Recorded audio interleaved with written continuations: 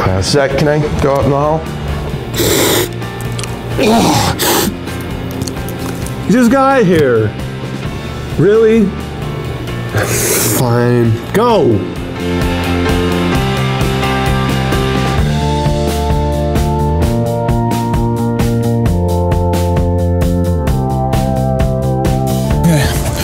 Just where do you think you're going? We gotta get back to class. You're not missing class now. Come on with you. Go!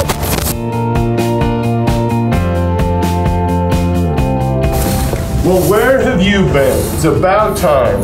I caught Robert outside trying to flee your class, so I brought him back. Throw him in the dumpster next time. I don't even care about it. Well, that didn't go so well for Robert, so let's see how it goes with the next student. Thank you for checking her out the right way.